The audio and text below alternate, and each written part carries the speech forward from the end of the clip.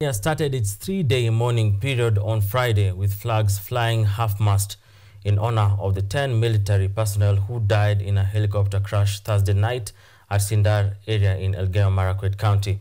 Among the deceased is KDF Boss General Francis Ogolla, who has been described as a gallant officer who died in the line of duty.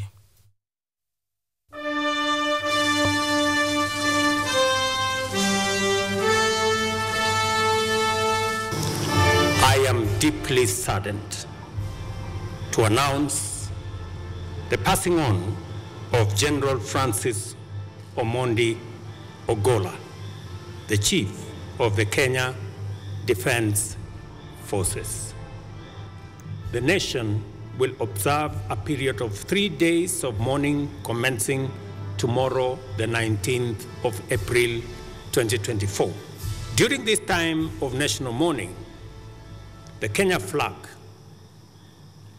the Kenya Defence Forces flag, the East African Community flag, and flags of all formations of the military shall fly at half-mast in the Republic of Kenya and in Kenya missions abroad.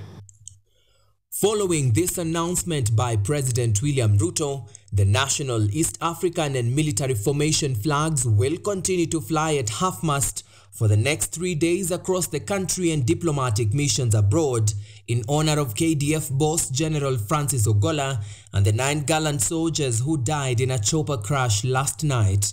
Military personnel led by General Ogolla left Nairobi for the North Rift under the Operation Maliza Uhalifu campaign on Thursday, April 18th, to visit soldiers deployed in the volatile area, as well as inspect the progress of the renovation of 5 schools in Elgeyo-Marakwet and West Pokot counties before their chopper crashed at around 2:20 p.m., leaving 10 of them dead and 2 others injured. Ogolla's family has announced that KDF Boss General Francis Ogolla will be laid to rest on Sunday at his home in Gia, Alego, Usonga, Siaya County. Ogolla, who has left behind a widow, 2 children and 1 grandchild, in his will requested to be buried in less than 72 hours after his passing on, while Brigadier Swale Said has been laid to rest today in Utange, Mombasa County. I'm seeing very many sad faces, but General would just be wondering what people are so sad about, especially since he has prepared us for this day for a very long time. And you guys look a bit happier. Nyinyi msivurute sura sana. Na yeye even in death anashanga hii watu, what is the issue?